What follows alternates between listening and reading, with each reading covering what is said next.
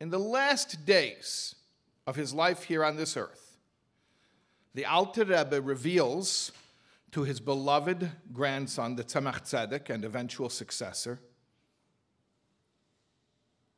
something that he had learned 50 years prior when he was a student of the Maggid in Mezrich. He learned it from the son of the Maggid named Rebbe Avraham, otherwise known as the Malach, and it was that the approach that Hasidism takes to personal development and personal refinement, this is what the Alter Rebbe is revealing, literally in his last 48 hours here on this earth, revealing to his grandson, the Tzemach Tzedek, and he says, I want you to know something I learned when I was a student of the Maggid 50 years ago. The entire chasidic approach to self-refinement is based on the military strategy of Frederick the Great of Prussia during the 7 Years' War. That's tonight's presentation in one line. Now, in order to understand even a little bit of what that means, we're going to get into European history, we're going to get into military strategy, we're going to get into Kabbalah, we're getting into psychology. So if you're ready to begin the journey, yeah? Okay. So let's take a look at the first slide. The first slide shows you where I began this journey. I began when I was studying a Sikha of the Lubavitcher Rebbe, the successor of the Alter Rebbe, 7 generations later, in Chelik Tes Vav, that's volume 15 of Likutei Sichos. There's a Sikha, Parshas Vayishlach, and it's speaking about Yankov Avinu, our forefather Jacob, and how he prepared for his reunion with his brother Esau in English. So Yankov is preparing for his confrontation with Esau, and it says he did 3 things. He prepared a gift, as a bribe. He prepared to fight, prepared for war, and he davened, he prayed. And it's discussed over there how those 3 different ways of preparing represent Chesed, Gvura, and Tiferes, which Kabbalistically are the 3 main emotional characteristics. And in a footnote, Ha'ara number 55 here, which I have the original page of the Likutei Sichos, and I circled it in red, and then I magnified it here a little bit larger. Footnote 55. The Rebbe refers to a few sources about this idea of Yankov Avinu using all 3 emotional facets when he is confronting Esau. And here's what the footnote says. Ksav Yad Kodshei HaTzemach Tzedek, this is a manuscript. This is the holy handwriting of the Tzemach Tzedek, the 3rd Chabad Rebbe. Netek beHatomim, which was copied, a facsimile of it appeared in Hatomim. We'll talk in a minute what is Hatomim. Chayveres Gimel, volume 3. Okay, it gives it away that it's a magazine. We'll talk in a minute what kind of a magazine, when, where, what. Kuf Chof Aleph, page 120, folio A. And the Rebbe also gives a couple of other sources. He says that Ure'ei Likutei Torah V'Eschanan, Dav Hei Omad Aleph, Likutei Sichos Chof, Chelik Chof, Omad 407, Ve'elech. We'll talk about that in a little bit, but let's look at this. Let's still show the slide here. Let's look at this source of the manuscript of the Tzemach Tzedek that appeared in Hatomim. First of all, what is Hatomim? It says here, Koivetz Hatomim. It means a magazine. It was a magazine, or an academic journal, maybe more accurately. And it was published by the Lubavitcher Yeshiva in Poland after the 6th Chabad Rebbe had to flee the Soviet Union. So they transplanted Lubavitch. Lubavitch is a town in White Russia, which became part of the Soviet Union. They transplanted Lubavitch into Poland. And you see here that it says in the title here, where it says Kovetz HaTamim, and then at the bottom, not the bottom, but the bottom of the bottom of the top, it says Be'ezas Hashem Yisbarach, with the help of Hashem. Varsha. Varsha means Warsaw, the city of Warsaw. That's where they published it. Chedesh Nisan Tov Reish Tzadik Vav, month of Nisan, meaning the springtime of 1936. So this was a magazine that was printed by the Lubavitcher Yeshiva, and it was about chasidic scholarship. And they put it out during these years. Now, let's go to the next slide. This is the Ksav Yad Kodshei of the Tzemach Tzedek, the holy handwriting, which appeared there in that spring volume of 1936. This is the actual facsimile of the handwriting of the Tzemach Tzedek. And here's where our journey is really going to begin. We're going to look into this manuscript and we'll take it apart, word by word, and try to understand a little bit what it's saying. Okay, so let's just begin with the beginning. And you'll see next to the manuscript, I wrote it out. It's very tiny, but I wrote it out in block letters, easier to read block letters. And I have each line of the block letters corresponding line for line with the manuscript so you can try to follow inside. Okay. Oid nira lefi anias daiti. Lefarish inyan v'nesfu kol ha'adorim. I want to explain, according to my best understanding, what does it mean that Jacob gathered all the flocks? There's a story about Jacob was a shepherd. He gathered all the flocks. What's this talking about? Now, I should mention to you, as we mentioned earlier, that there is, remember in that footnote in Likutei Sichos, it mentions Veschanan Daf Hey Omid Aleph from Likutei Torah. So that's this page right here. That's the page from Likutei Torah. Likutei Torah are Maimorim, are oral discourses delivered by the Alter Rebbe that were transcribed later after they're being delivered. And over here he speaks about this idea more at length, okay? But he doesn't give the bombshell information of where it comes from. Here it just speaks about, in general, the idea of Yankiv is Tiferes, which is the middle channel, and it combines love and awe and transcends both of them, and it avoids problems that are symptomatic when you compartmentalize each emotion. You have certain inevitable issues that arise, but if you can have the middle path, which is Yankiv, so then you get the best of all worlds. I'm not going to get into that just yet, because we're going to get into that with Hashem's help. But let's continue here on the top line of the manuscript. He says, I'm going to explain, according to my best understanding of what I heard, al pi hakdamas, or hakdama shemaiti mipeh kodshe, according to a preface. Let me give you an introduction in accordance with what I heard from the holy mouth of Kved Kedushas Avi Admur, of my father, meaning my grandfather, my Rebbe, Nishmas Eden, may his soul be in paradise, Piena, in the village of Piena, Kimedumili, and it seems to me, to my best recollection, B'yem Vav Erev Shabbos Kodesh, on the 6th day of the week, meaning on Friday, Erev Shabbos Kodesh, Shlifnei, next line, Histal Kusei.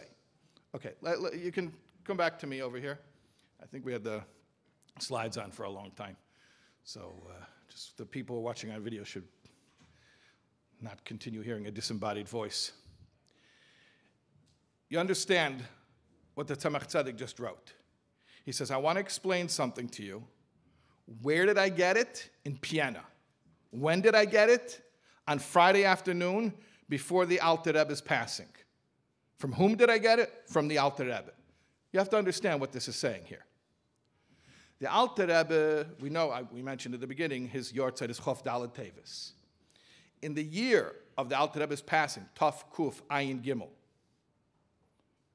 which was still the secular year 1812. That day, the 24th day of Tevis, was on Motzei Shabbos, Saturday night, Sunday. And the Alter Rebbe passed away on Motzei Shabbos, on the evening following Shabbos. In fact, it's known the Alter Rebbe, normally we daven Ma'ariv and make Havdalah. The Alter Rebbe made Havdalah, he daven Ma'ariv, and passed away later that night. So the Tzemach Tzedek is saying, this is what the Alter Rebbe told me on Erev Shabbos. So do the math. This is Yom Vav, this is the sixth day, not even the sixth night, meaning Thursday night, but this is Friday day. Friday day, then you have Shabbos, and then the night coming out of Shabbos, that's the Histalkus, that's the Alter Rebbe's passing. So literally, we're within 36 to 48 hours from the Alter Rebbe's passing. And this is what he's talking about. I mean, we have to assume that this is important. This is important, and he's sharing it with his beloved grandson. Most of us know that the Tzemach Tzedek was raised by his grandfather because he was orphaned.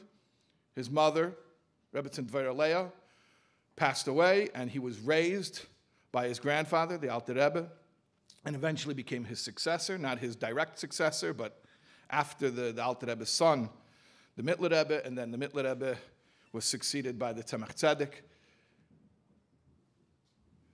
So this is important stuff. We have to assume this is important stuff. And you caught the detail. He says where it happened. He says in Piena. What's Piena? Piena is a little village. The only reason I ever heard of Piena, and I told a Ukrainian the other day, Piena, he says, well, we don't pronounce it Piena, we call it, I can't even do it with the Ukrainian accent. He said, we pronounce it Penye. I said, well, I don't know. And all the Hebrew and Yiddish manuscripts I see, it's spelled Piena. So I'll say Piena. But Piena is a little town. There's nothing in Piena. Piena is the Alter Rebbe. Actually, I will refer you to a recording from, I think, 2 years ago. I don't even think it was a year ago. We did, also Beis Shmuel Chabad sponsored a Chof Daled Tevis event where we did the biography of the Alter Rebbe, and specifically focusing on the last days of the Alter Rebbe in his flight from Napoleon, which took place basically from the end of the summer of that year until a few months later, his eventual passing on this very night. So I'll refer you to, I guess you could go to soulwords.org and you could go find that class. Just use the search in soulwords.org and you search for Alter Rebbe. And there it gives a lot of detail about the Alter Rebbe's flight from Napoleon's armies. But at any rate, Napoleon was invading. Napoleon was sweeping across Europe, and he was having unprecedented success. The Alter Rebbe opposed, we're not going to speak about this at length. Again, I refer you to last year's Chof Daled Tevis class, because there we spoke about this at length. But the Alter Rebbe opposed Napoleon, which was interesting because his colleagues, his other peers who were also students of the Maggid in Mezrich, they supported Napoleon because Napoleon promised to liberate the Jews, to give equal rights. Obviously, Jews in Europe at that time were second-class citizens at best. Napoleon was promising to be a liberator, so the other Talmidei HaMaggid, the other students of the Maggid, were very much pro-Napoleon. The Alter Rebbe said that if Napoleon's going to win, that it'll be materially beneficial, but it'll cause a massive assimilation, and spiritually it'll be devastating. So he opposed Napoleon. So he was fleeing from the oncoming French armies, going deeper into the interior of Russia. And finally, where he passed away, he was in the village of Piena. So the Tzemach Tzedek is writing, he's setting the scene.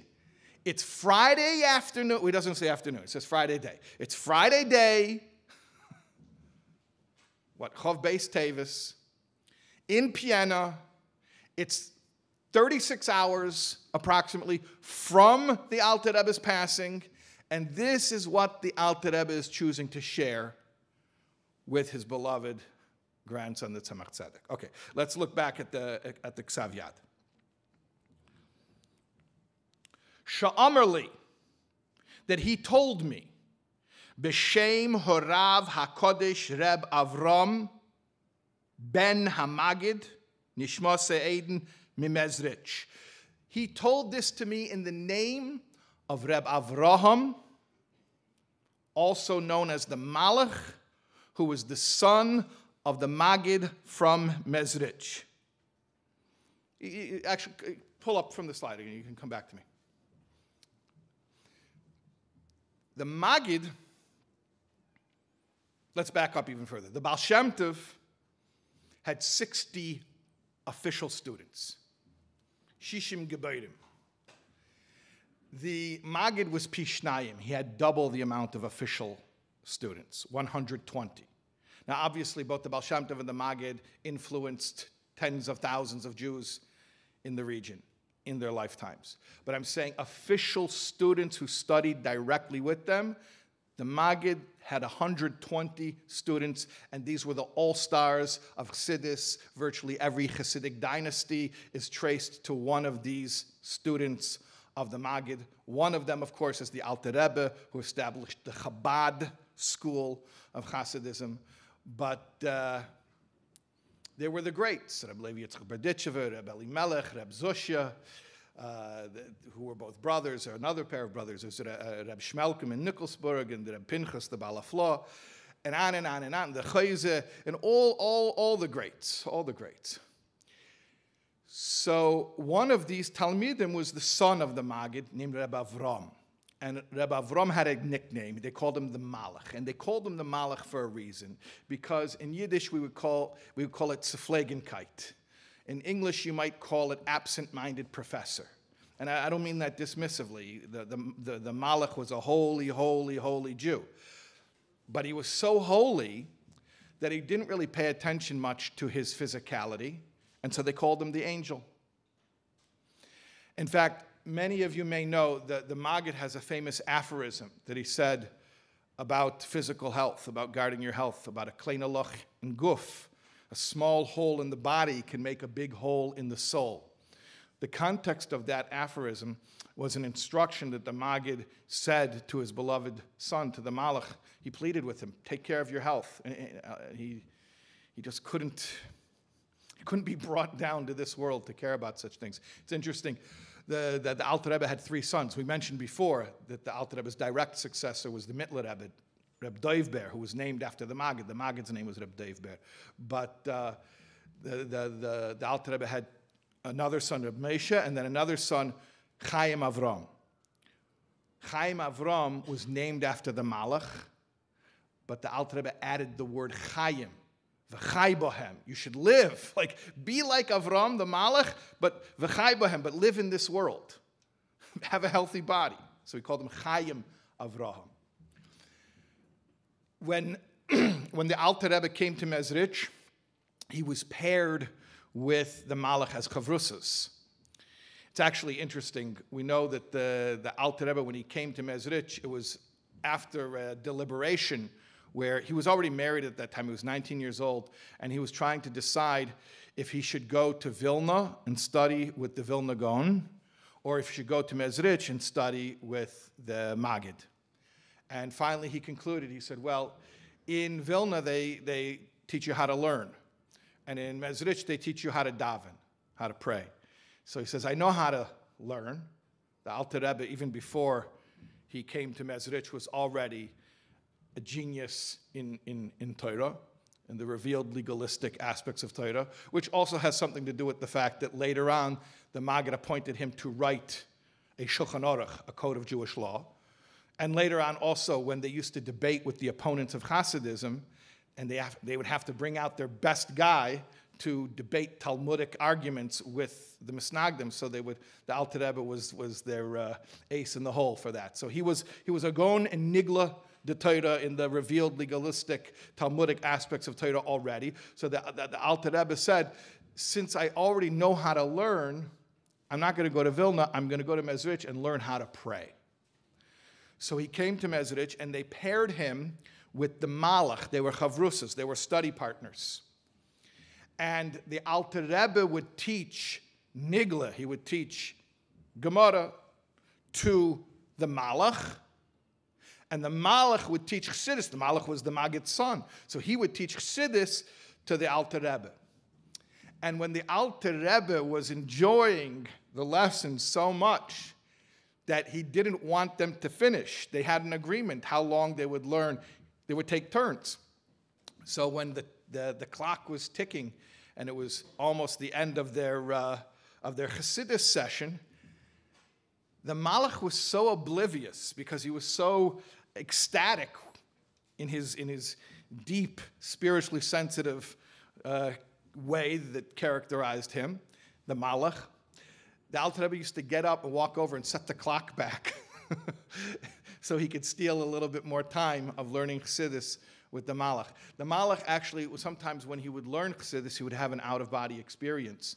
And the Alter Rebbe used to take him to the sink to wash Netilas Yadayim, to the ritual washing of the hands, and then to eat, they say a buttered bagel. That was a delicacy in late 1700s Poland. So that's a buttered bagel. And that would draw him back into his body. Okay, so at any rate, again, the Tzemach Tzedek is saying this was a day and a half before the Alter Rebbe's passing. The Alter Rebbe is revealing to me teachings that he learned from the Malach back in Mezrich. Oh, let me show you a little bit. Okay, let's go back to the slide here. Okay, so you have the slide? Yeah. Okay. All right. So we're on the second line, and if you're looking at the actual manuscript, so on the second line there's like a dash. A little bit more than halfway through the line, there's a dash. When I say a little bit more than halfway through, I'm talking about right to left, because it's Hebrew. So a little bit more than halfway through the second line, there's a dash, like a long hyphen. Okay, and then after that hyphen, it says, V'zeh maimorei hachsidis shehoitzi Arav HaKodesh, next line, Reb Avraham Nishmasei Eden. This is the Hasidic discourse that the aforementioned Avraham the Malach came up with, innovated. Min hamilchama shahaya oz beyamov, from the war that was then in their days, Hanikra, which was called Zibin Yorke Krieg, the 7 Years' War, that's in Yiddish, Bein Friedrich Melech Prussian, between Frederick, the king of Prussia, Im Sharei HaMalachim, and the other kings. Okay, let's come back to me on the video. There's a lot to unpack there. So the Malach told the Alter Rebbe a Hasidic discourse that he based on the war that happened in their days, which was called the Zibin Yorke Krieg, the 7 Years' War, between Frederick the Great of Prussia and the other kings. Let's explain this. Pull up the slide. So a little bit of chronology here. The Alter Rebbe was born in 1745. The 7 Years' War took place. You want to guess how long it went on for? 7 years? 100%. That's correct. Yeah. Okay. Give the man a prize. 7 Years' War lasted for 7 years. Specifically from the year 1756 until the year 1763. So you see, this was happening during the Alter Rebbe's childhood. It would have started when he was about 11, and it ended when he was about 18. Now, I mentioned earlier, I don't know if people remember, I said that the Alter Rebbe deliberated whether he should go to Vilna or to Mezrich, and he had permission from his wife. He was married already, and I mentioned an age. Do you remember what age I said? 19. So the Alter Rebbe was 19 when he came to Mezrich. Now, the 7 Years' War ended when he was how old? 18. Okay, so this was a year later. But I want to explain something to you. This was a couple of hundred years before the 24-hour news cycle. So this isn't like today where you wait an hour and the news changes. They didn't have that kind of technology. And news was news for a lot longer time. So that's first of all. That's first of all. Second of all, I want you to understand the 7 Years' War made major changes in the territorial boundaries of Europe, especially in Eastern Europe, where many, many, many Ashkenazic Jews lived. So you're talking about something that had a direct effect on Jews. I mean, these battles, many of them were being fought right next to Jewish communities.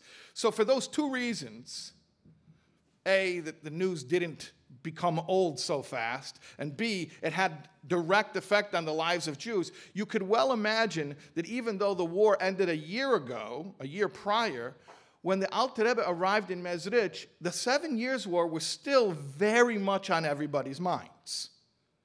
It wasn't obscure. It wasn't like, oh, you remember that war, that seven? No, everyone knew the 7 Years' War. It was something everybody lived through and was affected by, and it was a buzzword. It was current events. It was very much current events.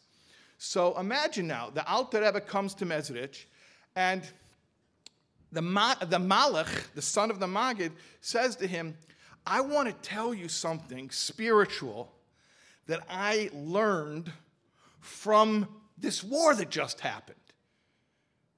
And many of you probably know that one of the tenets, one of the fundamental teachings of Teres Baal Shem Tov is, as von alts was me zet and was me hert, everything you see, everything you hear is Hashgacha Pratis, and therefore, ken men, muss men, a reis nemen a hero and avedas Hashem. You have to take out, you have to extract from it some type of a lesson in serving Hashem. So that's not so surprising that the Malach is saying, hey, this thing happened, it's current events, and I can learn a spiritual lesson from it. But I want to tell you something. It seems to be even more than that. It's more than just learning a lesson from it. I've been showing you the Ksav Yad from Hatomim that was printed in the Hatomim magazine. Unfortunately, I do not have the actual facsimile of another Ksav Yad.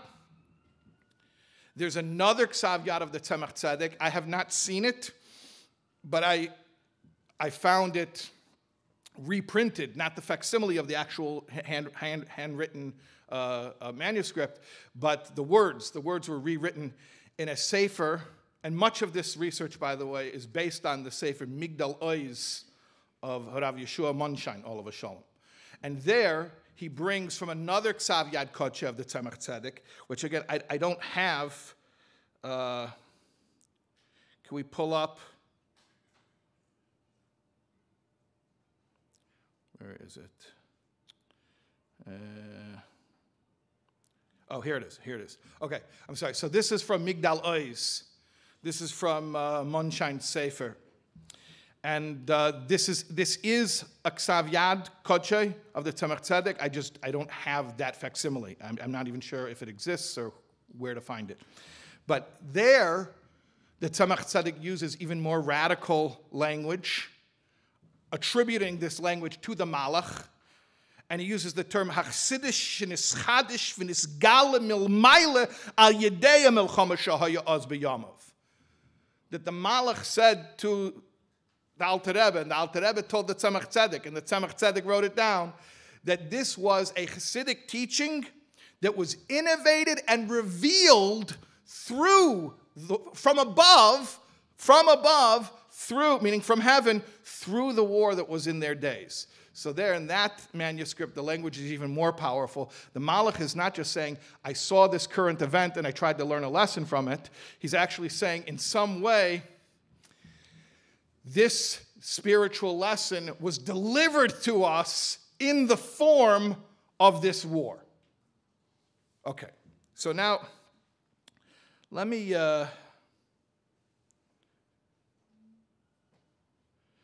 look at this. Okay, 7 Years' War. Let's talk a little bit about the 7 Years' War. The 7 Years' War was a European war. But in many ways, it was the First World War. Now you're going to say the First World War was fought in the early 1900s. How can you say there was a First World War in the late 1700s? So it wasn't called a world war, but it was a world war. And I'm going to explain to you why. And students of American history may have a penny drop in just a moment. You see the belligerents here? That means the sides. So you have Great Britain on one side. And of course, if Great Britain's on one side, you have France. Great Britain and France always rivals on the other side. You have Prussia. What's Prussia? Prussia doesn't exist anymore. It's basically northern Germany on one side, and their rivals, Austria, on the other side. Austro-Hungary, or the Holy Roman Empire, or the vestiges of that. And then you had Russia. Actually, it's funny, Russia changed sides during the war, but that's a whole other story. That's a whole other story. Russia changed sides. The Tsar died, and they changed sides. So you see here who's fighting this war. But here's what I want to tell you. All of these European countries were colonial powers. They had empires. This is the world. All the pink zones are where fighting took place during the 7 Years' War. So when I say it was a world war, it really was. There was fighting on every inhabited continent on the earth except for Australia.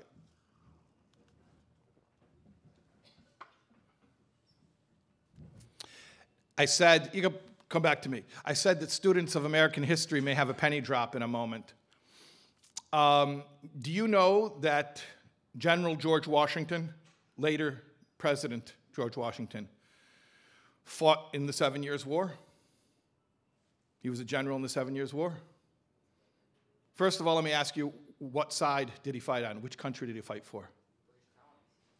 He was, so he was a British colonist. He was a subject of the king. So he fought for Britain. Yeah, he was an English general. Don't forget that all the founding fathers at one point, they were good English subjects. So George Washington was an English general. Yeah. And where did he fight? Where? Geographically, I'm saying. Where did he fight in the 7 Years' War? Pennsylvania. Good. Where are you from? You're from Pennsylvania? You're from Ohio, so you're nearby. And you probably know about Fort Duquesne in Pittsburgh, which is also Fort Pitt. And that was actually one of the battles of the 7 Years' War, except in North America, they called the North American theater of the 7 Years' War anyone know? The French and Indian War. Yeah, good, okay, you knew it. So the French and Indian War. And why did they call it that? Because that's what the British called it, because they were fighting the French and alliances of indigenous tribes, of native tribes, Indians, what they called, who were teamed up with the French, fighting the 7 Years' War, but on North American soil. Yeah. So this was really a world war. This was big news. Big news. All right. So let's go back to the... Actually, if you could pull up the slide again. He mentioned Frederick the Great, so I'll just show you Frederick. This is Frederick the Great. We call him Frederick. In English, we say Frederick. I don't think he called himself Frederick. He called himself Friedrich. You'll forgive my poor German pronunciation, but in Yiddish he's called Friedrich, which is similar to the German Friedrich. Friedrich, he's also called Der Große, the Big, the Great. We call him Frederick the Great. They also had a nickname for him, Der Alte Fritz. I don't know if that was a nickname he was okay with or not, but that's what they call him, Der Alte Fritz. And officially, if you want to say his full name, it would be Friedrich Hohenzollern. Hohenzollern was the name of the Prussian royal family, sort of like the Habsburgs in Austria. So you have Hohenzollern from the Prussian kingdom. And they basically ruled until World War I. Yeah, and that's a whole other story. The real World War I. Okay, so let's Let's go back to the manuscript. Yeah. So he's saying that the Malach was teaching the Alter Rebbe spiritual lessons from the war that happened in their days, called the Siebenjährige Krieg, the 7 Years' War, between Frederick and the other kings. Okay. So look on the third line in the Hebrew. Well, it's the same both in the manuscript and in the block letters. But the third line in the manuscript, at the very end of the line, there's a hyphen, and then after the hyphen, there's the, you could probably make this out, the two letters chof yod, ki, the word ki, because. Okay, you see that? The last word on the third line, ki? Okay. Yisrael, you have the slide? Okay, ki. Next line, fourth line. Seder ma'reches hamilchama tomid. The way of waging war always, now he doesn't mean always like eternally, forever, but what he means is in that era, when warfare was fought in that way, with muskets, shooting at each other. There were other formations the way they used to fight before in little groups, but that's not this era. This era, they would have guns, and he's going to describe the way they would form those lines and how those lines would interact with each other. Okay, so the way of waging war always, meaning in that era, was shemechalkim hachayel legimel chalokim. They would divide the army into three portions.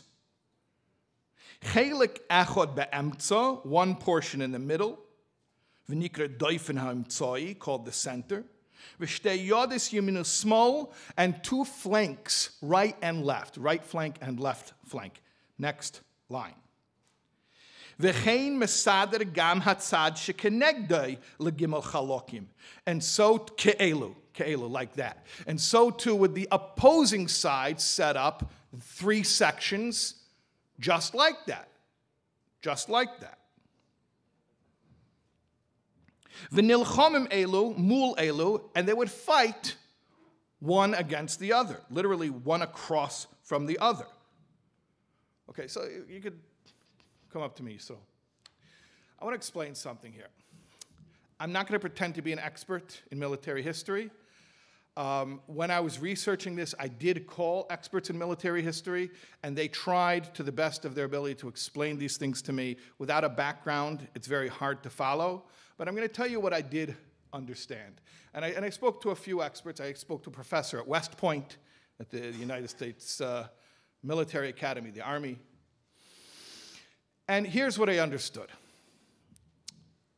You know, we ask ourselves, how come they would just line up, basically like a football game? Like we have a line of scrimmage, and you have the offensive line, you have a defensive line. Why did they do that? Why follow those rules? Don't follow the rules. So you have to understand something. Unless you're fighting like guerrilla warfare like the American colonists, where you're hiding behind trees, okay? But if you have a big army, a real army, a trained army, and you have real firepower, the only way to engage, it's not that they wanted to stand there like ducks in a row and get shot at. That was the only practical way to engage. You have to remember also, armies are not very mobile. See, we think of it, oh, just take a left, take a right. You can't do that. It occurred to me after I started learning this subject, in chess, you know why pawns only go forward and backward? Because that's what it's really like in war. It's not like you can just, take a hairpin turn and start running. You're not very mobile. An army, I'm talking about a whole army, and these armies were massive. We're talking about tens of thousands of soldiers. And these battle lines were massive. They were miles long. So there's no way to communicate either. It's not like you can give new orders on the fly as things are going down. So basically, you could say march, or you could say retreat. There's two directions. There's forward and there's backward. And all you get to do is really pick a direction. You can aim this way, aim that way, aim whatever way you want. Once you're going, and then you're just going to go, and you're going to shoot. You're going to shoot forward. Why are you going to shoot forward? One simple reason. You shoot this way, you're going to shoot your friend in the head. So you really can only go one way and shoot one way. And remember, those guns were not that accurate. We're not talking about snipers Okay, they're just spraying in the general forward direction. So what you have is massive armies lining up as lines, usually two lines, two deep, so one could reload while the other ones were shooting. Okay, and these thin but very, very, very wide, like shallow but very, very wide lines, and they would just come as close as they could and then start shooting across from each other. And whoever has the least casualties at the end, they win. And that's how it was done.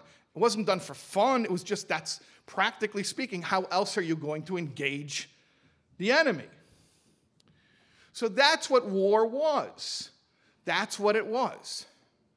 Now, Frederick had an innovation. And the Tzemach Tzedek calls it an innovation. He calls it a stroke of brilliance. And this, too, I asked the military historians. And by the way, when I called the military historians and I asked them about this, the Tzemach Tzedek doesn't mention the name of the battle, but specifically, this is known to every military historian, the name of the battle is called Leuthen. Leuthen is a Polish town with a German name. It's spelled Leuthen. It's pronounced Leuthen. So the battle is the Battle of Leuthen, and it's a famous, miraculous victory of the Prussians, led by Frederick, over the Austrians when they were outnumbered 2-1, roughly 2-1. There were about 30,000 Prussians and about 60,000 Austrians. Can you imagine the numbers we're talking about? Go to like a baseball stadium. Think about the capacity of a baseball stadium. You know, go to Yankee Stadium. What's the capacity of Yankee Stadium? Anyone know? Huh? 55,000. Okay, so the Austrian army would have overflowed Yankee Stadium, just the army. Okay, and then you had the Prussians. So we're talking about massive numbers of people, and also, the point I'm making to you is that the Prussians were massively outnumbered by the Austrians. So it was not a battle that they had a very high likelihood of winning, except for the military brilliance of Frederick, which, as I was about to remark, is still studied to this day. And when I called military historians about it, they said, oh yeah, Frederick at Leuthen, we study this till this day. It's a brilliant maneuver. And I said, oh, the Tzemach Tzedek thought so too. He also thought it was a brilliant maneuver. Okay, well, let's look here. Let's go back to the Ksav Yad.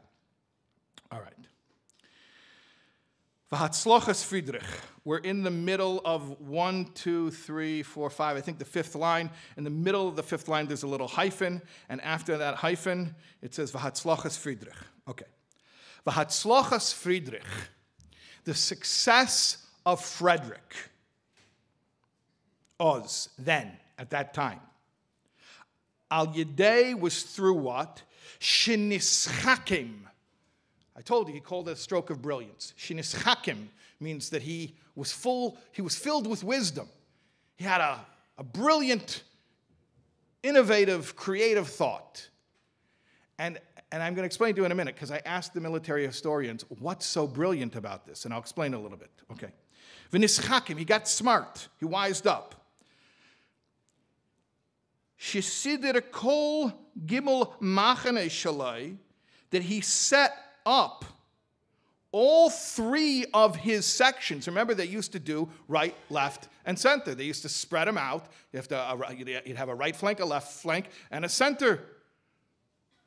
So what did he do? He took all three of his sections, shalai, of his, Neged machne v'chelik echad shel haseine, against 1/3, one portion of the enemy. So remember, there's 60,000 Prussians, 20,000 roughly, let's pretend. They weren't really equally divided, but let's pretend 20,000 in each section. And you take the whole Austrians. You have 60,000 Austrians, so divide them into three sections. So pretend 20,000. It wasn't really that, but 20,000 Austrians in each section. And now the Prussians have 30,000. So if you take the whole Prussian army against 1/3 of the Austrian army, now the Prussians have them outnumbered. So he took all three of his sections against one section of the enemy, meaning the Austrians. Vizehu, is that where we are? No. Gimel shel b'mnacha v'chelik echad shel hasayna. Yeah. Vizehu, and this approach, or this strategy, hanikra, is what is called atakirin. Atakirin, similar to the English word attack or attack. Atakirin, it's called atakirin, that type of strategy. I'll show you something interesting. There's a mimer of the Tzemach Tzedek in Torah, in Ohr HaTorah. Ohr HaTorah are the Tzemach Tzedek's own maimarim. And so this is from Drushim LaRosh Hashanah, discourses on Rosh Hashanah. And over there, you see it's highlighted, the word atakirin. He mentions very, very briefly in passing this concept of atakirin, but he doesn't explain it. But over here, let's go back to the Ksav Yad Kodshe. He explains what atakirin is. It's this approach where you take all three of your groups and gang them up on one of the enemy's three groups at a time. Okay, let's continue here. So he takes all three. This is called atakirin. Yeah. Right after the word atakirin. Kevin shekol gimel machne shaloi misaba v'machne echad shel. Next line hasayne. All three of his sections are now surrounding, encompassing one section of the enemy. The al yedeze, that through this misgaber bevadai, they certainly prevail because now they have superior numbers. Aleho, on them, over them. Va'achar kach, and then afterwards, yasakein lemachna base shalasena. Then they gobble up the second portion of the enemy. V'chein legimel, and then the third. Ad kalaisum, until they finished them all off. Okay, come back to me. So I asked the military historians, V'nischakim, this was so brilliant. I could think of that. I mean, if you put me in a position where I had to come up with a battle strategy, I think that would have been one of my ideas. Why not? Why do I have to wait? And why do I have to play fair? Let me gang up on one section at a time. So it was explained to me. Everybody wanted to do that. Everybody wanted to do that. Go ahead and try it. It's not so simple. It's not so simple. How are you going to get the other side to play along? How are you going to get them to let you do that? That's first of all. So you have to have some type of a ruse. You have to have some type of a trick. Second of all, even if you trick them, it's not so easy because, and this is what was explained to me. I told you before, armies really, they just go one direction, front and back. Okay, imagine driving a box truck down the service lane of Eastern Parkway, okay? You don't have a lot of mobility. You're not exactly a ballerina, okay? You basically forward and backward, and even backward is a nightmare. You just want to just move forward, okay? So it's not so simple to say, I'm going to maneuver in, and we're going to gobble up. We're going to come in, boom, grab one section, and then we're going to pivot, and we're going to grab the next section, and then wherever the other section is, we're going to pivot over there and get them. It's not so simple. And remember, if you turn, you're totally exposed, because you can only shoot forward. You can't shoot sideways. You'll shoot your friend. So the only safe way to move and the only practical way to move these tens of thousands of people at a time is forward. So everybody wanted to do this. Everybody, of course, thought, oh, I wish I could just gang up on one of their sections at a time. But practically speaking, to pull it off, you had to be a genius. And that's why Frederick's strategy at Leuthen is studied until this day. So let's talk about what he did, how he did it. I mean, the Tzemach Tzedek says what he did, but let's talk a little bit about what he did. Okay, let's pull up the slide again. This is a map of the Battle of Leuthen.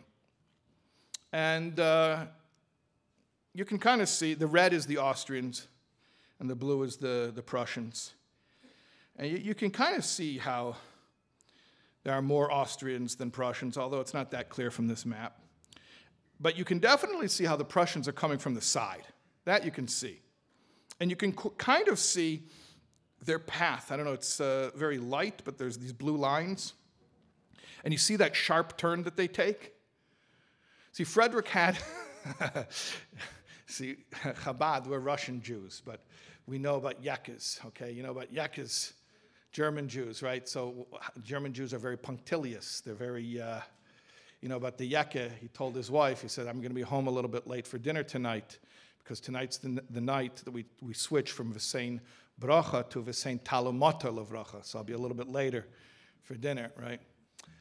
And they say, what happens when a Chabad chassid marries a Yekke? You have a chuppah that starts exactly 3 hours late. So the Yekkes, the German Jews, where did they get that from? They got that from German culture, okay? So Frederick had something, he had the advantage of the Prussians, of these German soldiers. A lot of them were mercenaries, Hessians, who actually would fight for any side. They fought for the British during the Revolutionary War, what we call the Revolutionary War in America. Anyway, so he had these really well-drilled, really well-trained German soldiers, and they could do these maneuvers. They could make these sharp turns. So you can kind of see what's happening here. Now, I just want to show you one more slide. Oh, here's some images. These are obviously artistic renderings that were, I don't think someone was sitting with an easel in the middle of the battle. This was done later on. But these are artistic drawings of the Battle of Leuthen. Okay, so I just want to show you. This is Leuthen.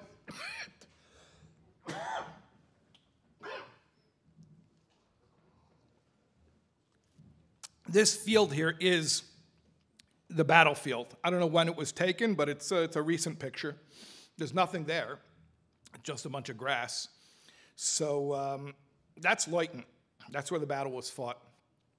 It's the closest city. Leuthen's not a city.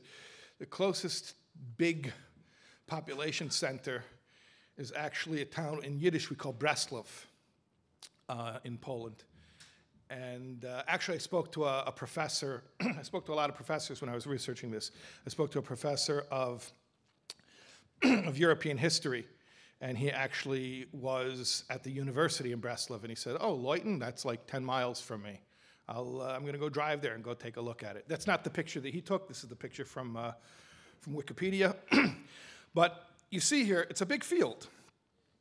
So, okay, so come back to me. What did Frederick do? Frederick, he had to fool the Austrians. So what he did is he had a bunch of decoys. You know what a decoy is? A decoy is a distraction, or sometimes they call it a feint, F-E-I-N-T. Like you pretend you're going to go to one side and, you know, like a Michael Jordan head fake, right? You pretend you're going to, and then you drive to the basket that way. I'm from Chicago, so it's called Michael Jordan head fake. Okay, so at any rate, he had a decoy. He had a few chevra pop over the horizon. Let's pull it up. I can show the slide again, okay? It's not a very hilly area, but I don't know how long that visibility is, but let's say it's a mile or so, and then after that, there's a ridge, and you can hide behind that and then just pop up over the horizon. So come back to me. So what did he do? He had a few soldiers, enough soldiers to make it look like it was an army, pop up over the horizon, first on the Austrians' right side.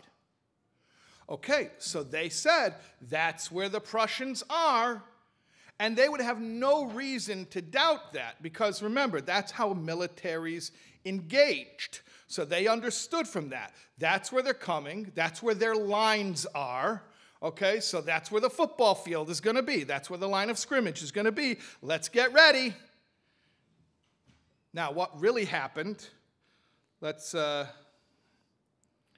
pull up the slide again. They came around the other side. They came around to the left flank of the Austrians, with their entire army. The entire Prussian army, all 30,000 odd Prussian soldiers, came around to the left side of the Austrians, to the left Austrian flank, and gobbled up that entire flank by itself. And you can kind of see that in the map. Come back to me. So I want to explain something to you. You're going to say to me, I don't get it. How long did the trick work for? So everyone just turn around and come running. First of all, what kind of communication do you think they had? You think they had radios? All you could do at that point is scream, and now guns are going off. Second of all, even if you could communicate, maybe like a flag or something, what knowledge did they have? What knowledge? Do you think they had aerial photographs? They didn't know what was going on until it was happening. And remember, I told you, these lines were miles long, like 10 miles long. Imagine, can you imagine that? We're here in Crown Heights. Just try to wrap your mind around it. Imagine a battle line that is going all the way from here all the way to JFK. Okay, and that's the battle line, if you're including all three sections. So some guys in JFK without a cell phone are going to know, help me, we're outnumbered over here in Brooklyn. It ain't happening. And guns are going off. This is a realistic scene for Brooklyn, actually.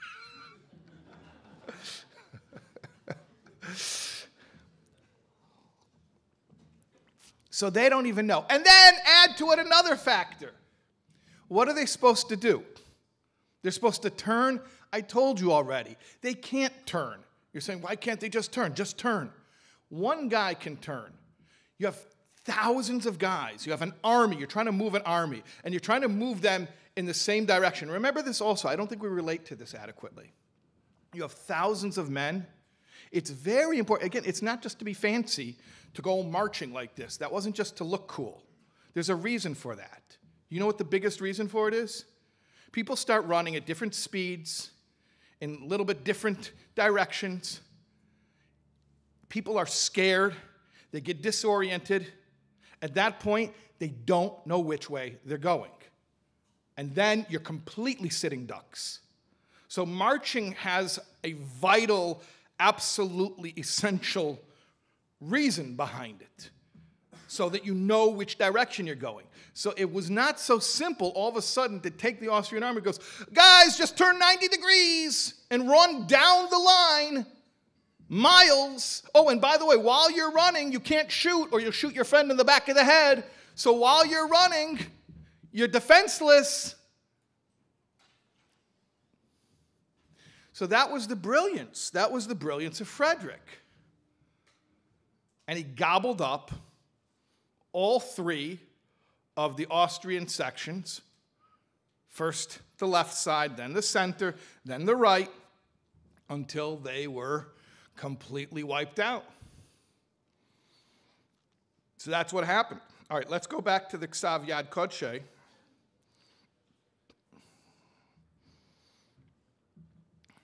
So now you're wondering, like, okay, this is cool, but I almost forgot that this was something the Alter Rebbe told the Tzemach Tzedek 36 hours or less before his passing,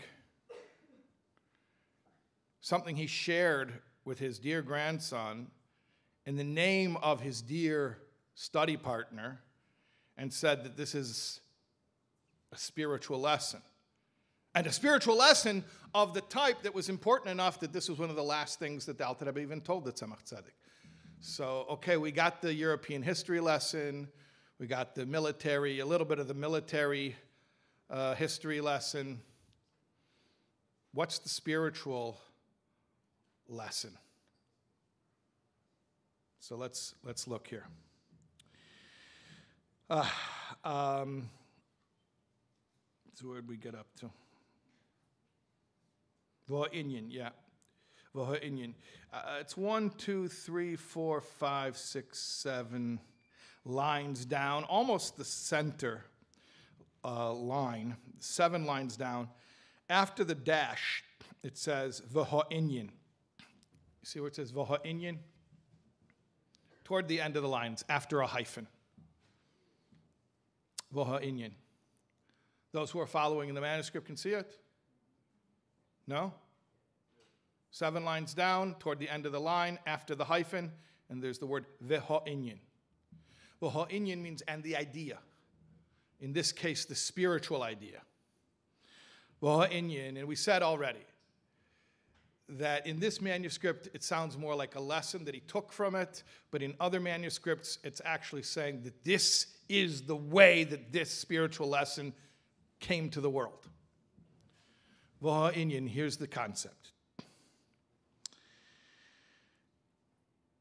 Hoitzi mizeh, next line, Horav HaKodesh Reb Avraham Zal. The concept that the holy Rabbi Avraham,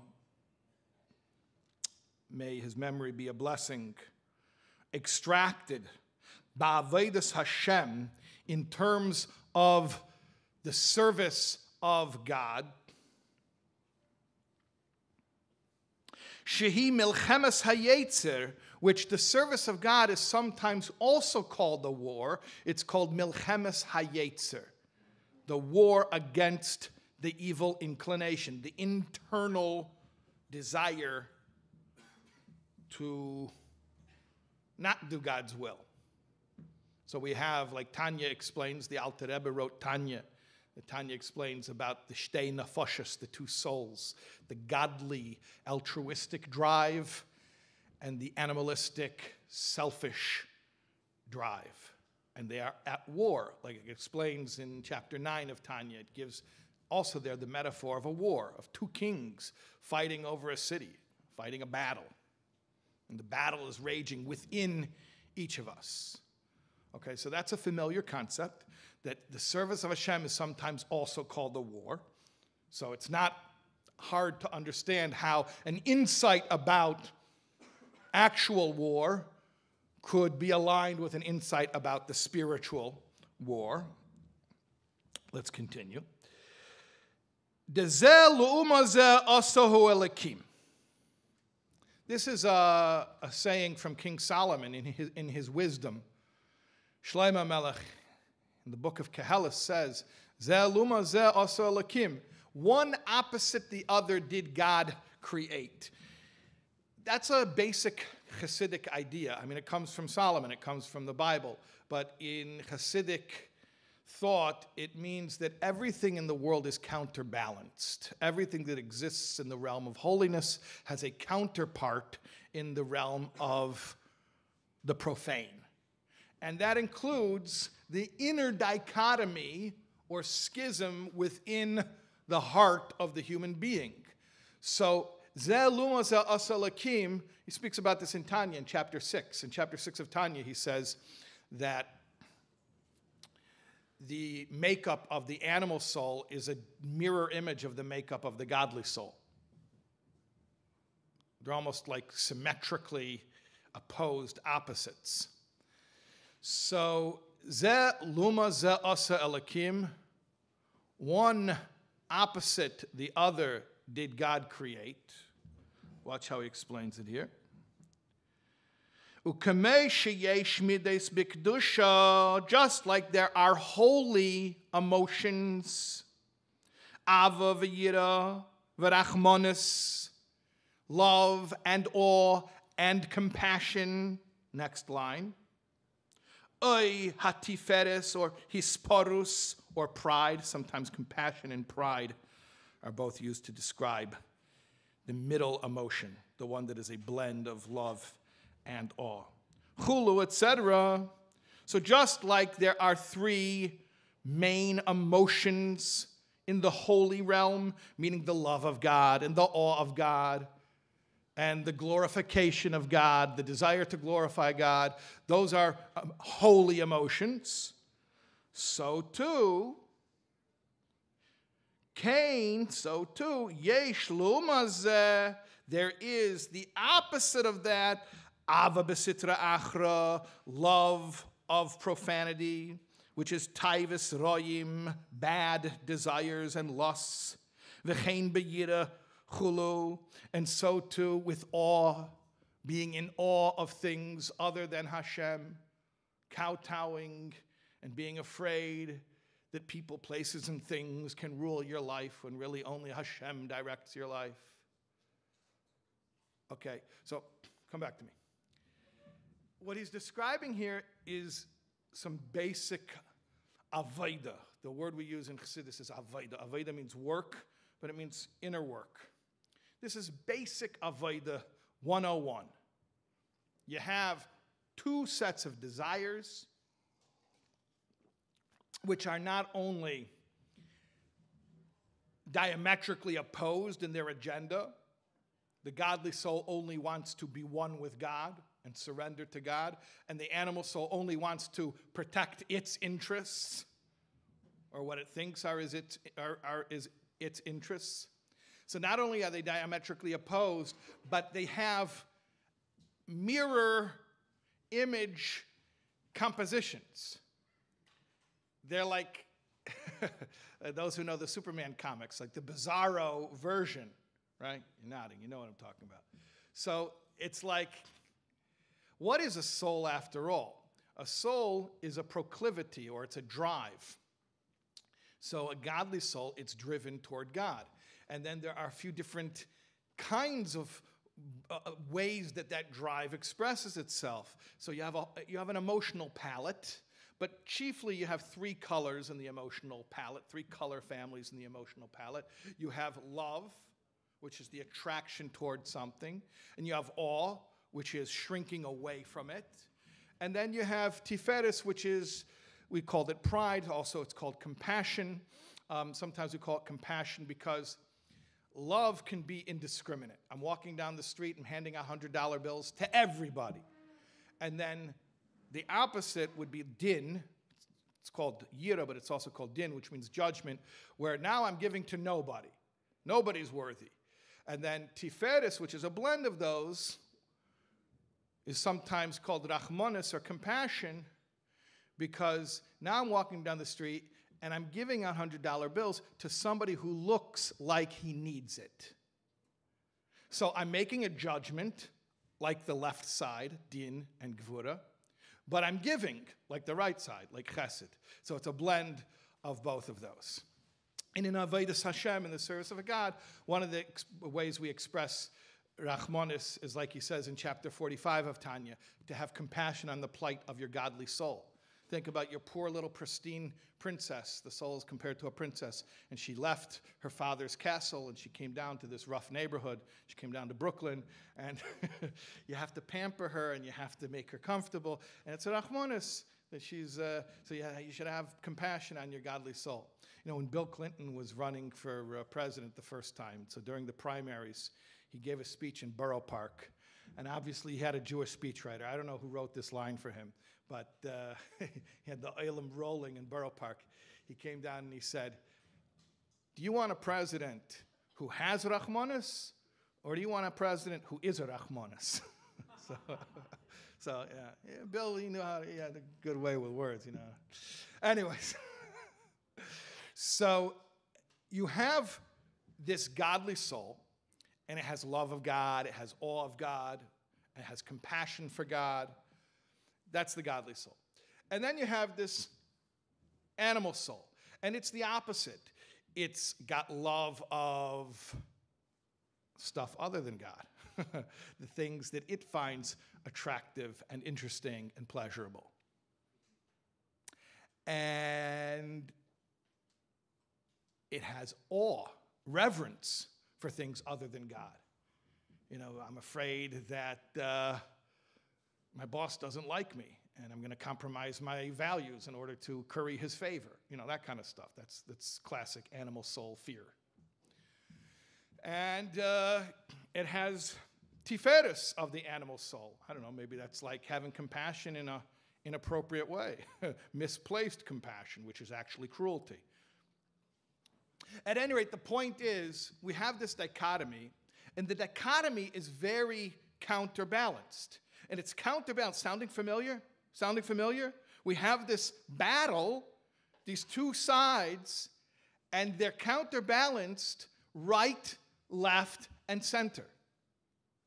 I mean, this is literally like the way that battles were fought during that time. So, it's not surprising that the Malach would say, hey, this stuff sounds kind of familiar. All right. So here's what he's going to explain. Let's pull up the Ksav Yad again. Let's pull up the manuscript. Okay. So here's what he explains. V'hinei kidei lekafya lahapcho, in order to subjugate, or even better, to win over, to transform the other side, to turn them into your allies. That's the ultimate. L'sitra achra. Now we're on that's the first word of this next line. L'sitra achra. L'choira ha'oifen poshut. So seemingly, the obvious manner in which to do that, the no-brainer. How would you handle this conflict that is configured in exactly the manner that we just described? So he says, the oifen poshut, the obvious way to handle that would be that the handle for the axe comes from the tree of the forest that then comes back to the forest to chop down the tree. In other words, a taste of your own medicine. In other words, if you're going to come to me with Ava, I'll fight you with Ava. You come to me with Yira, I'll fight you with Yira. They call it fight fire with fire, right?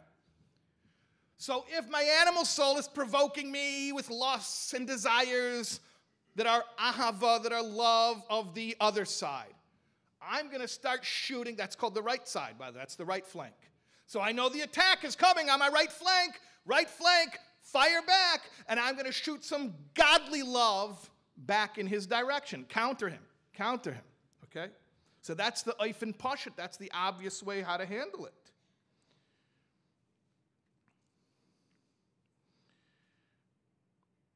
He says, Ayadei avad kedusha. If you're experiencing dysfunctional love, so arouse the holy love.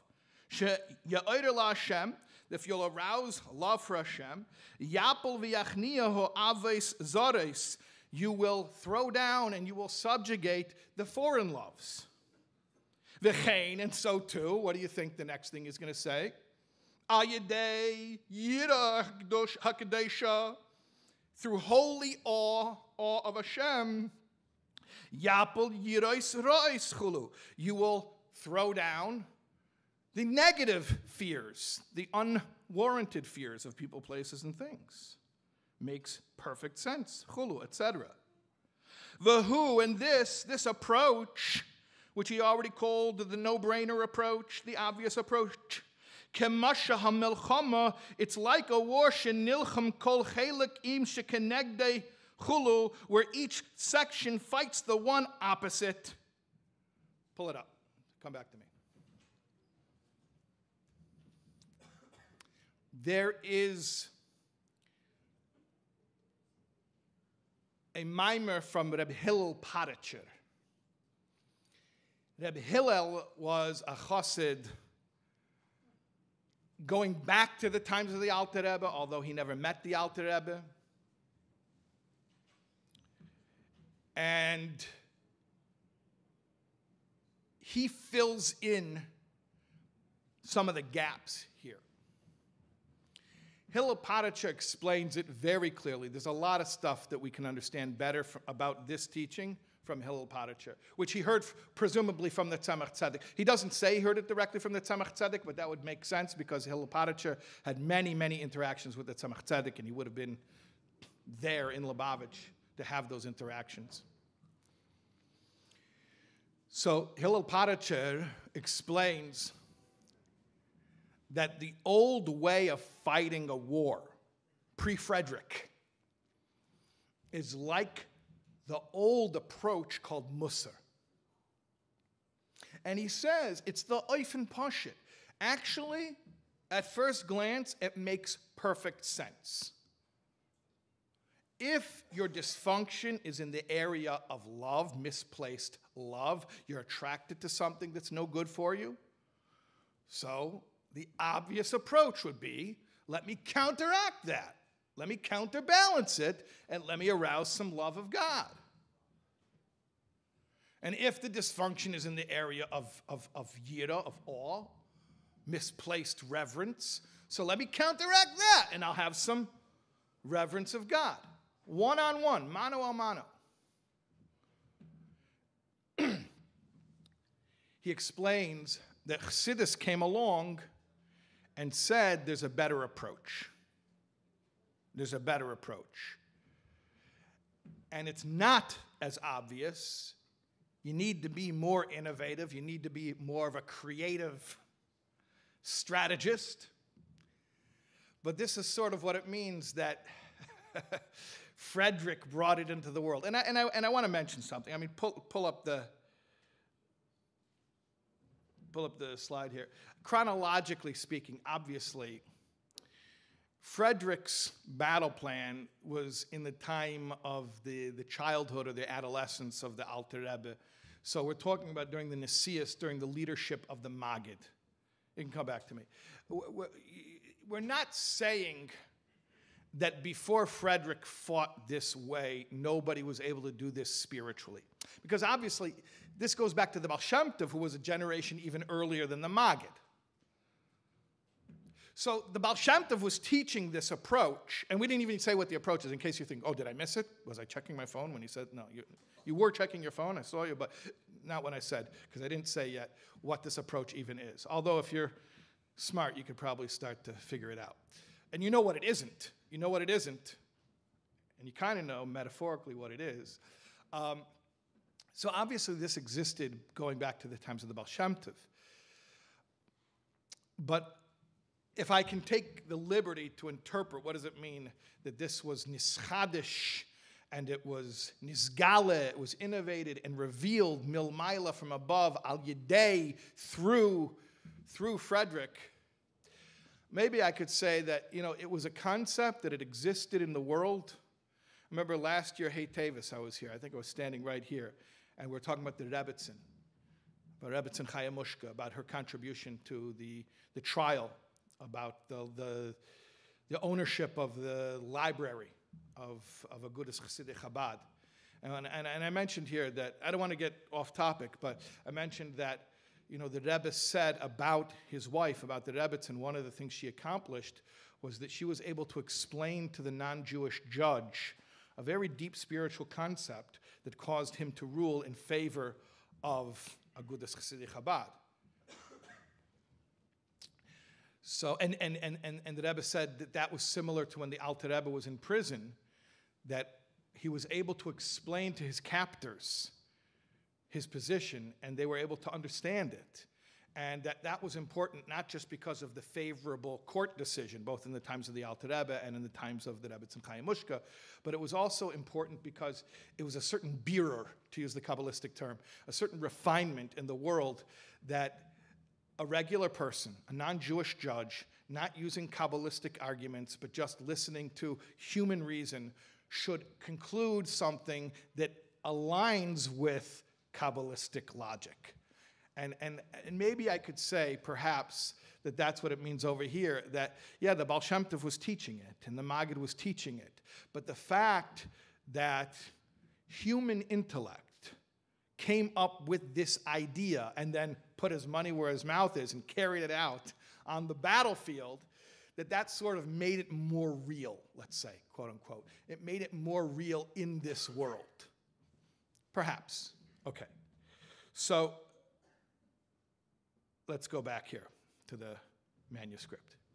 So we're saying the old way, and Hillel Padacher explains, the old way is the Musar way. And Hillel Padacher says it's the way of Musar.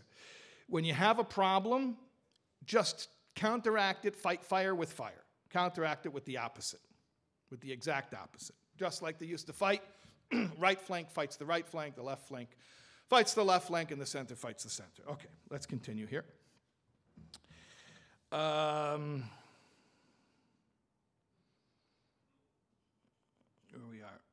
Where are we? Okay. Ach be'emes. Ach be'emes. Ach be'emes. Ein ze maspik kol kach l'natzech milchama. That is not enough to really win the battle. The old way of fighting is not enough to really win the battle. Ki haklipa misgaberes gamkein li'itim. Because now what are you going to do? You're going to actually provoke the bad guys. You're going to make them mad. Now you're going to make them mad. You're going to provoke them. You're going to be ma'ir them. You're going to arouse them back at you. And here he quotes what it says about Yaakov and Esav, about Jacob and Esau, where it says, that one nation will strengthen itself over the other nation. In other words, like a seesaw. There's pushback. It's counterbalanced. So when you fight against the opposite, so what do they say in physics? For every action, there is an equal and opposite reaction. Hey, come back to me. Hilapadicha explains this a little bit more. Again, it's not so filled out here in the Tzemach Tzedek's manuscript, but Hilapadicha explains a little more. He says, let's say you analyze that you have a certain spiritual dysfunction. Let's just, for the sake of example, we'll say an inappropriate desire or attraction. And a foreign love, a love other than a love of God. And it's getting you really excited. So you say, that's my problem, so let me counteract that with love of God. Well, he says, you already kind of lost. Because in order to even identify which side the attack is coming from, you've actually just spent energy and focus thinking about the pathology, thinking about the sickness. And you're going to always get a little bit dirty. Hilapadicha says, when you start analyzing where is my dysfunction coming from, you're already getting too connected to it. The Alter Rebbe says something similar in Tanya. He says, when you wrestle with a dirty person, you're also going to get dirty. Even if you win, you're going to get dirty. So he says, in the old way, you had to analyze where the attack was coming from. But in the process of analyzing it, you get dirty. Manas Friedman once told me that he was a bacher on Yom Kippur. He was sitting in 770, and Mendel Futterfass came in, and he saw some guys. I don't know. He just started up with them, and he was asking them, like, what are they doing? And I think he asked them if they're doing tshuva, and so Mendel asked them. He says, "What's a tshuva? What's repentance?" He says, "Erst metracht über die alle Averes was man getan in Chedish Tishrei, the letzten Friedrich Chedish Tishrei. Nach dem, then you think over all the Averes you did in Chedish Cheshvan. You go through the year. You see, that's tshuva. He says, it comes out. You spent the holiest day of the year wallowing in sin." So the point is similar to that. It's like, if you have to analyze where the attack is coming from, you're already way too focused on the negativity, and it's going to rub off on you. Hilapadicha actually says you're going to get yourself excited in the wrong way while you're doing it. You're going to be like, oh, I hate that thing. Oh, that thing. Yeah, I really hate that. Right? He says, it's an inherent risk. It's almost unavoidable. He says it is unavoidable. So that's one problem. He says with the old approach. Now, what's the new approach? I mean, we know what it is. We know the metaphor on the battlefield. It's you take all your armies and you gang them up on one army. But let's find out what that means. And again, we're going to use the Tzemach Tzedek's holy handwriting, but we're going to fill it in with Reb Hillel's amplifications. Okay, so let's continue here inside. Yisrael, you have the slide? Yeah? Okay. By the way, people here live, the slides, you can always see the slides, but on YouTube, they can only see it when Yisrael turns them on. So, okay. Yeah. So he says that it counterbalances, it comes back. Ella.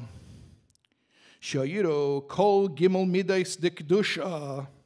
What should you rather do? What should you do instead? What's the new style?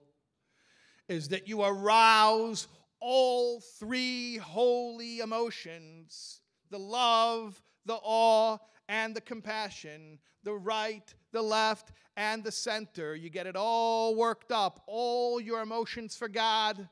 Don't compartmentalize. Get all your godly emotions worked up. Lo'umas, next line. Mida echad de klipa, one of the negative emotions. And actually, if you're following Reb Hillel's biur, you haven't even necessarily identified which. Is this still on? Did I turn this off? You haven't even whole time?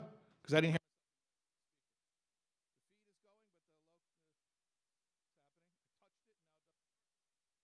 So it happens. You touch it once. It's working now. God forbid, I won't touch it again. Okay. I have a little more tea. When my tea gets cold, it means I've been talking too long. My tea is cold. Okay. So if you're following what Reb Hillel is saying, you haven't even necessarily identified where the attack is coming from, because it's not necessary now. Because you're going to have the same response to any attack.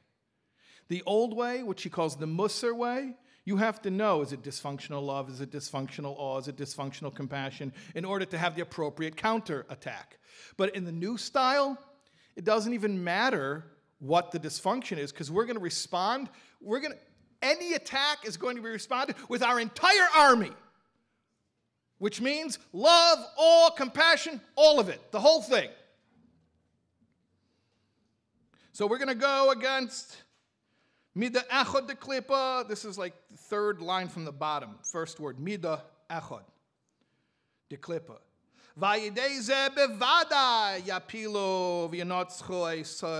Then we are going to certainly throw it down and we're going to be victorious. Vezahu kamashal ho-atakirin chulu. And this, metaphorically, is exactly like the atakirin strategy of Frederick the Great. Chulu, etc., kamekain.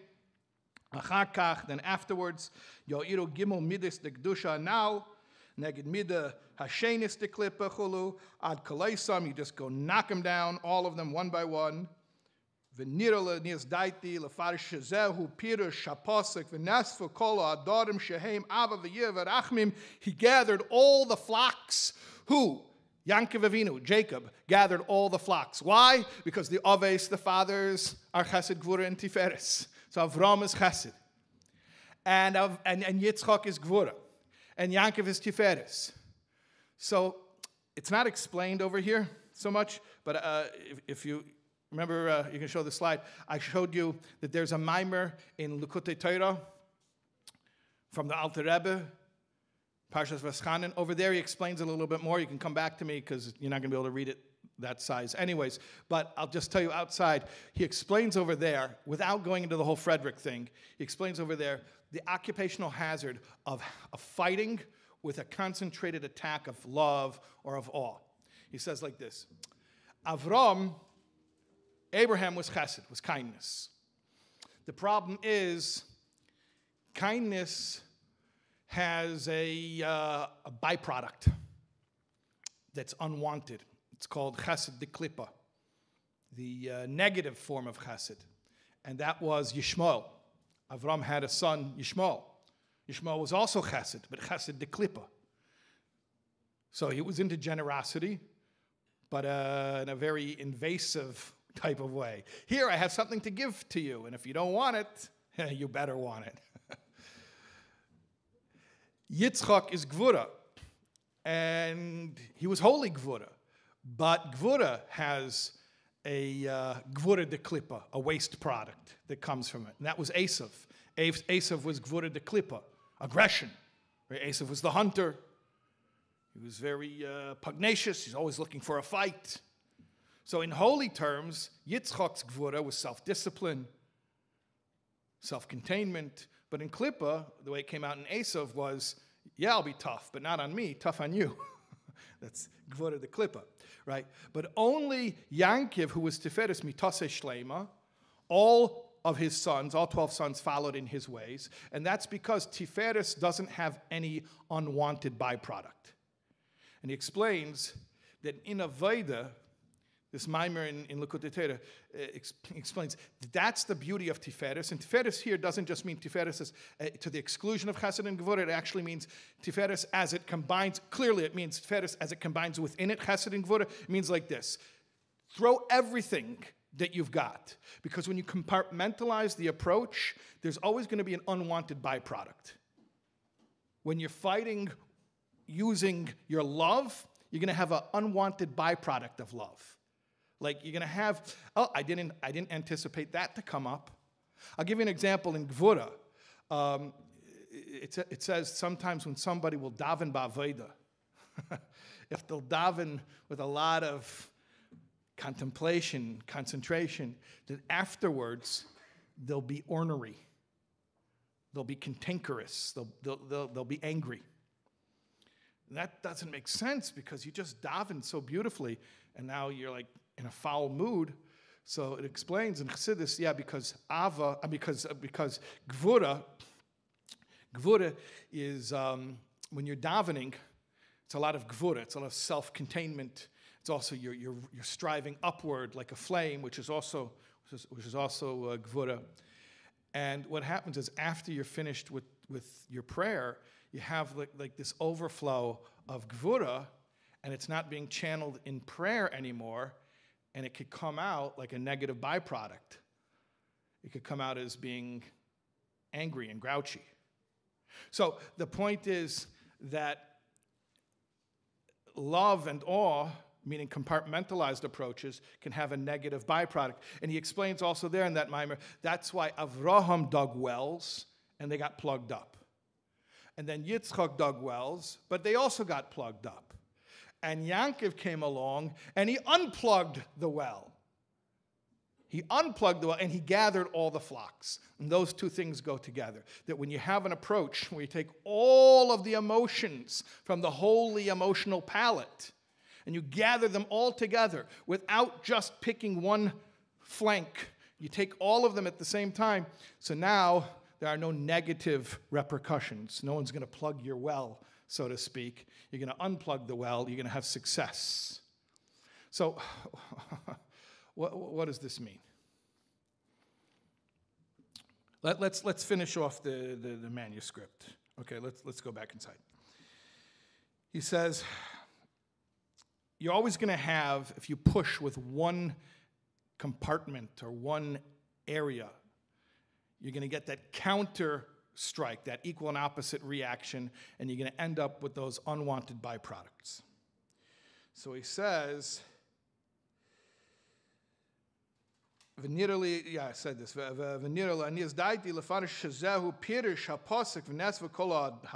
This is what it means. He gathered all the flocks. Shehem ava v'yira v'rachamim. Now we're on the last line. Dikdusha. You get all of the emotional attributes of the godly soul worked up. Oz daika, then specifically v'gololu esa even sha'al pi haber. Then you can remove the stone from on top of the well. Kishinisborer lamaila, like it is explained above. Okay, so I'm going to use, come back to me. I'm going to use the words of Hillel Padacher to fill this in. And maybe I'm going to add some of the words of me. I'm going to add some of my own words for 2021. Once upon a time, before Frederick, before Lahavdil Chassidus, it made sense to analyze and to diagnose exactly what's spiritually wrong with me.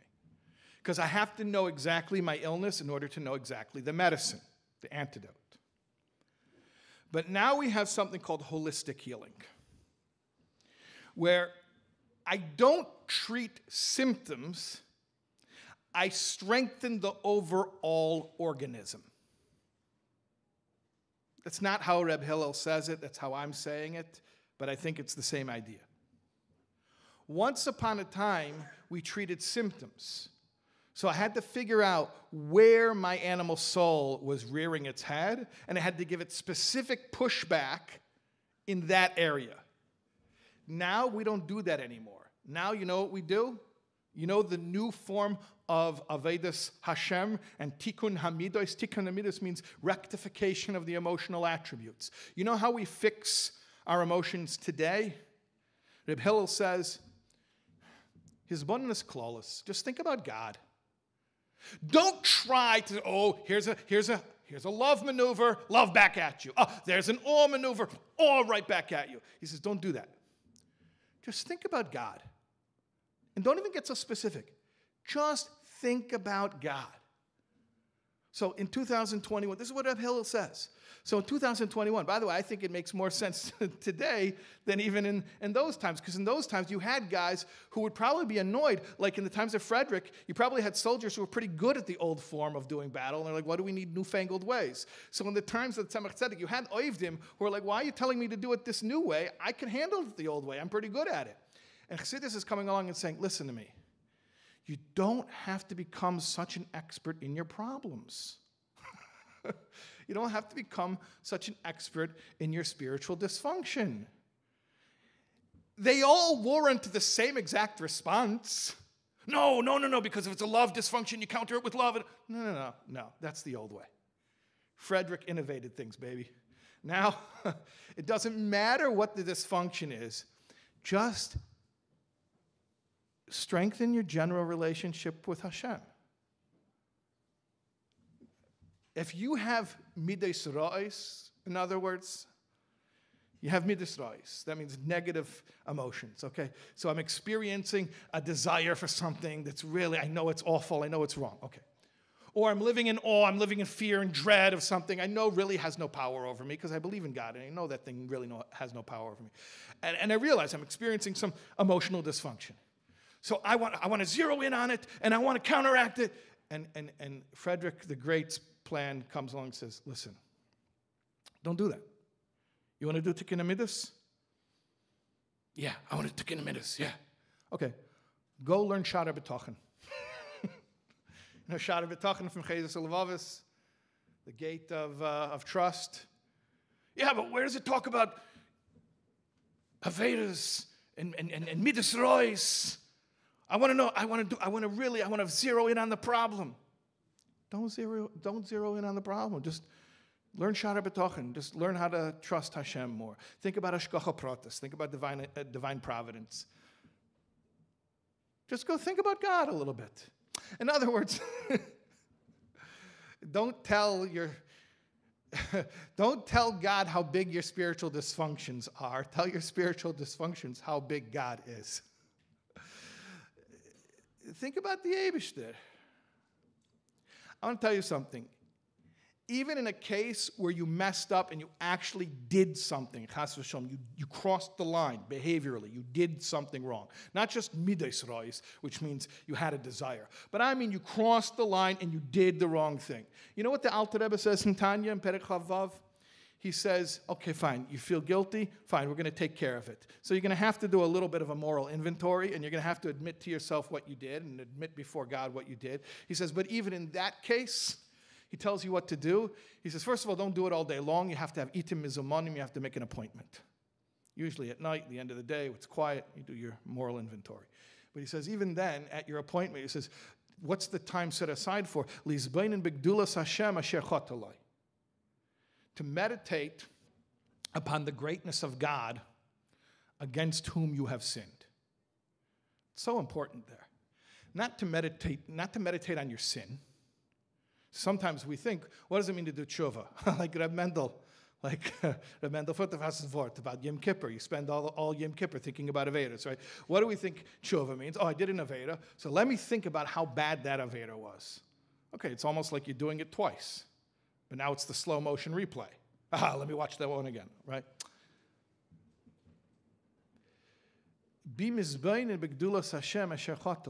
Meditate upon the greatness of Hashem against whom you have sinned. In other words, it's almost irrelevant what the sin was. It's not about the sin. It's not what you did. It's about against whom you did it. You know, it's not like, well, what did you do that made your wife upset? You forgot your anniversary, or you made fun of her mother? What does it matter? You offended your wife. Like, it's not about what you did. It's against who you did it to. So think more about your kesher with your wife. Think about more your relationship with your wife, and that'll clear up all the issues. You won't forget your anniversary, and you won't make fun of her mother. It clears up all issues. Like I said before, holistic healing. Holistic healing. So that's Frederick the Great's battle plan. He says, don't stop and wonder where the attack is coming from. Don't identify, is this dysfunctional love? Is it dysfunctional awe? Is it dysfunctional compassion? We're going to respond to all attacks with one and the same general approach. Take all of your emotions and arouse them all for Hashem by thinking in general, not specific, in general about your relationship with Hashem. And when you have a more solid relationship with Hashem, automatically the Ava issues clear up, dysfunctional Ava. The dysfunctional Yira issues clear up. The dysfunctional Tiferes, Rachamim issues clear up. All the symptoms clear up. So stop thinking about Avedas and stop thinking about spiritual dysfunction and stop thinking about your shame and your guilt and everything that's broken about you. Stop. That's the old way they used to fight. Now just think about Hashem. Just get excited about your relationship with the infinite and how the infinite has chosen you for an intimate relationship. And if you think about that, automatically all the issues will disappear in such a clean, seamless way where you never had to wallow in it, you never had to get pulled into it. You stayed clean. You stayed above the fray. Take the high road. Take the high road. Anyways, that's what the Alter Rebbe told the Tzemach Tzedek on Friday, Erev Shabbos, before the Alter Rebbe's passing, the night following Shabbos, in the village of Piena in the winter of 1812 while fleeing from Napoleon. He shared with him a memory that was 50 years old. When I arrived in Mezrich, my friend, my beloved study partner, my teacher, Rabbi Avraham the Malach, the son of the Maggid, said to me, "Hey, you know that thing that just happened that the whole world is talking about? Yeah, that's our new way of serving Hashem. That's our new model. We don't think about negativity anymore, not even to fix the problem. Not even to fix the problem, because we got a better way of dealing with it. We think about God. We think about the solution." I'm not joking. If you have something inside of you that you're grappling with, something ugly, something dark, go learn Shara B'Tachin. Go increase your trust in Hashem. Go think about you have a loving Father taking care of you. And I promise you, if you ever want to go back and analyze and get back into the dirt and see and check on how the dysfunction is going, I promise you, learn Shara B'Tachin every day. And you come back a year later and tell me that you're not overall a more spiritually healthy person. That's what the Alter Rebbe was sharing with his beloved grandson. We've got a new battle plan. Make sense? Yeah? You going to go do it? Anyone going to do it? Zalman Moshe is going to do it. Zalman Moshe is an Oived. He's going to do it. Okay, thank you.